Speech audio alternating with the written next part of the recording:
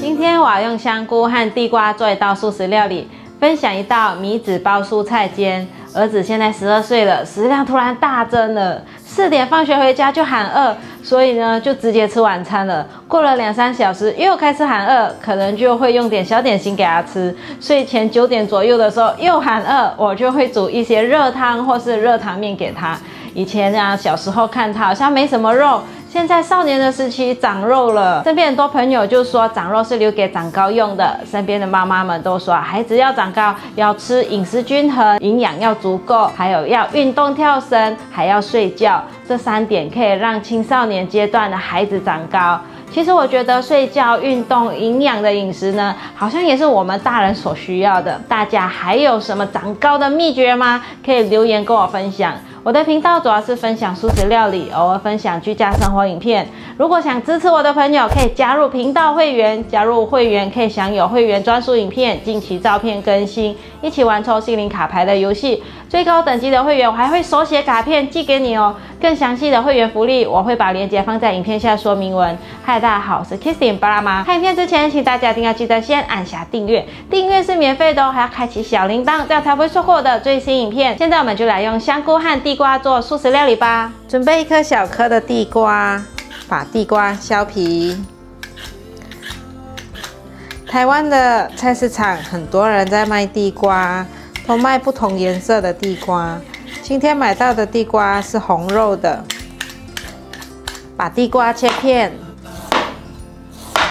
台湾的地瓜有台农57号，这个品种的地瓜是我最喜欢吃的。现在这个地瓜我切下去的感觉很松。我买了1包，明天来煮地瓜稀饭，一定很绵软。把地瓜排整齐，切丝。在马来西亚，地瓜是叫做番薯。我小时候特别喜欢吃番薯汤。番薯汤是甜汤的一种，是用黑糖去煮成甜甜的番薯汤。把地瓜放入盘中，准备1朵香菇，用热水泡软。节瓜准备半条，去头去尾。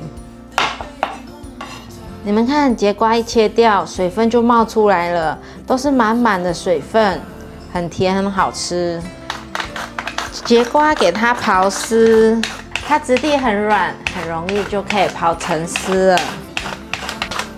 可以了，把节瓜放入盘中，准备1个杏鲍菇，把杏鲍菇剥成细丝。先剥成粗条状，等下再慢慢给它剥成细丝。剥完丝后，给它切短点。把杏鲍菇放入盘中，香菇泡软了，挤干水分，来切成条状。如果你有新鲜的香菇，用新鲜香菇也是可以。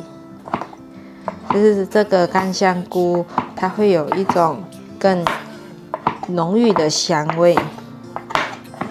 换一个方向切成香菇碎，把香菇放入盘中。在炒馅料之前，来跟大家聊聊我的睡眠。不知道大家会很难入睡吗？可以留言一起来交流分享。以前学生时期啊，我一倒在床上就睡着了，现在比较不会倒头就睡。上网查了一些入睡困难的资料，发现有几个因素比较像我的，就是会有焦虑和压力、过多的思考、年龄、环境因素。过度使用电子产品，有了孩子之后啊，很难会睡得饱，半夜要起来泡奶。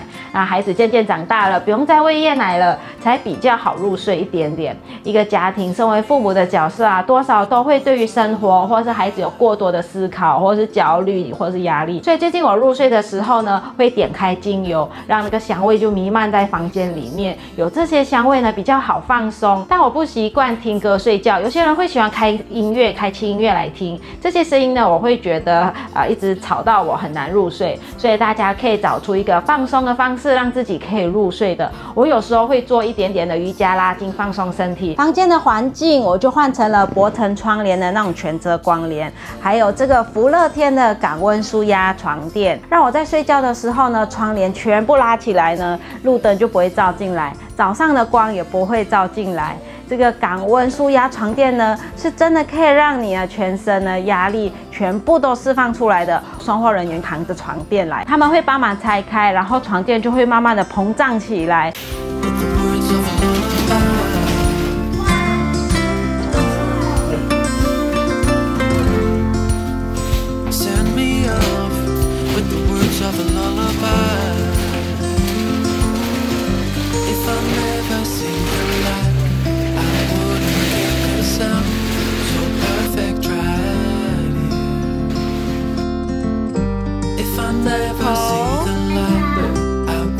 隔天的时候，我就躺在床上小小休息一下，因为刚刚才拍摄完料理影片，脚有点酸，身体呢也是有点疲倦，结果呢就不小心睡下去了。在入睡前，我感受到全身上下的压力好像就被那个床垫吸走一样，身体的弧度被床垫贴合着，跟之前睡的独立筒的那种床垫差很多。明明我那时候选择这个瑞典 I 牌的床垫的时候呢，我有去试躺的，然后我才选择买那个硬硬的床，没有比较，没有伤害。I 牌的床垫你睡上去，你可以感觉到人是人，床是床，两个是分开的感觉，你的身体被放在床上面的那种感觉，床和人是不相干的。而这个福乐天的感温舒压床，我躺下去的时候就可以感觉到被床包覆的那种感觉，你的身体每一个线条都可以贴合着那个床，好像被床抱着的那种安全感。因为身体的每一个部位啊都有被那个床支撑到，所以你就可以感觉到身上的所有压力都一一被床好像吸掉，然后身上的压力都放掉的感觉，心情就是很平静、很舒服、很舒适的。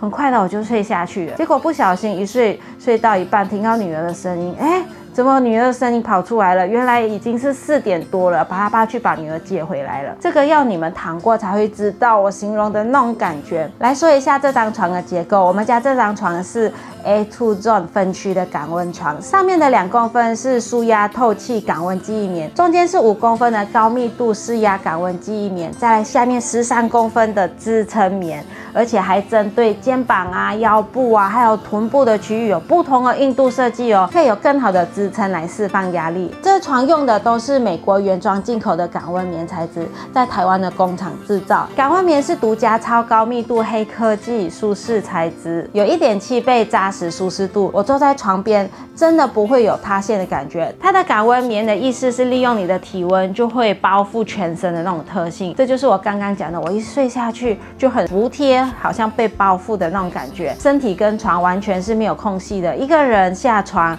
旁边是不会被影响到的，就是零干扰啦。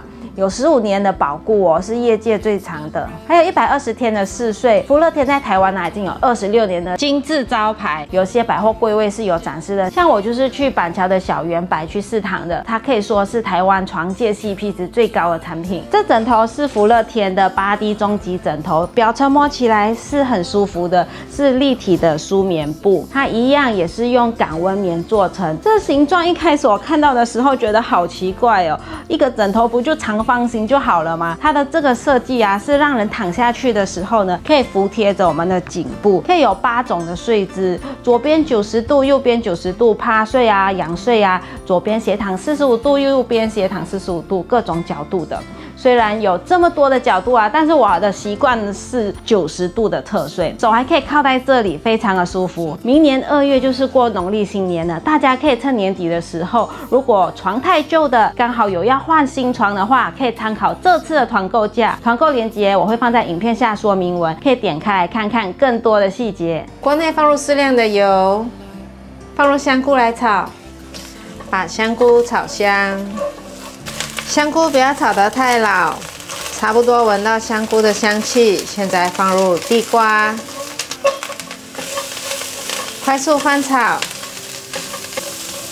大约略炒一下。现在放入杏鲍菇，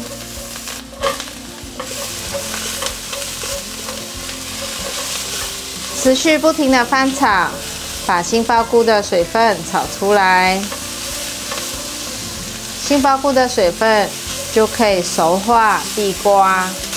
慢慢的可以看到杏鲍菇变软了，再继续炒，地瓜的颜色也变得比较深。炒到现在比较有湿润感了，放入节瓜，赶快炒。这样子搭配有绿有红有黑，很漂亮。大概炒一炒，可以来调味：盐半茶匙，白胡椒粉1/4茶匙，糖半茶匙，迷迭香适量，黑胡椒适量。赶快翻炒，把调味料炒匀，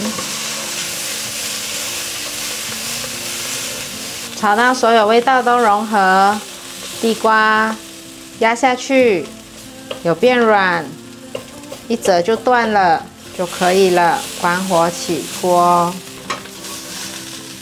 这就是米纸，把它泡在水里面，但也不能泡太久，就是一直这样子让它有沾到水。沾到水之后，你感觉一下，它可以折起来的感觉就可以了，差不多这样就可以了。等下它会持续的变软，你们看，现在就已经慢慢变软了。把炒好的馅料放上来。给它弄整齐，然后包起来，往前之后左右对折，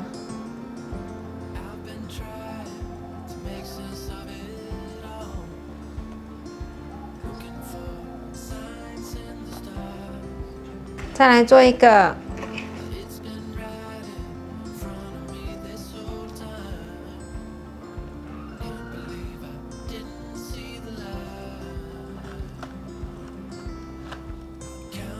做好了，来拿去煎。锅内放入适量的油，油微热放进来煎，先让它煎定型，等下再来推动。放的时候尽量不要粘在一起，等下比较容易翻。给它推成有间隔的，可以了。翻面看看。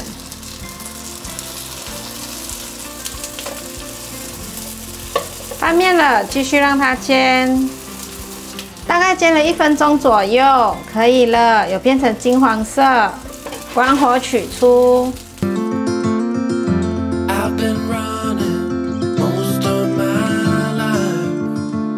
来试吃米纸包蔬菜煎。大家好，我是小圆宝。妈妈今天做的这个素食加蒸蛋料理，我看起来好好吃，很香哈，赶快吃，真的好吃。馅料好吃，地瓜很绵软，我觉得配香菇好吃哎。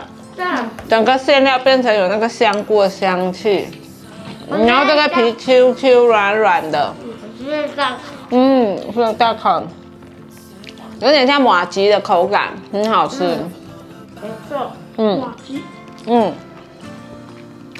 我们这次呢，除了换床垫，全家人的枕头也换了。小朋友有小朋友比较小颗一点的，那我们换的是那个8D 终极枕，就是它的形状很特别，睡起来都不会落颈。床垫和枕头的团购链接我会放在影片下的说明文，大家可以点开来看看。哇，还有一个。好啦，今天的影片就分享到这里。如果你喜欢的话，记得分享、按赞加订阅。好，订阅我的日常副频道，追踪 Facebook 还有 IG。我们下到料理见，拜拜。有没有睡的枕头好不好睡？好睡，好睡。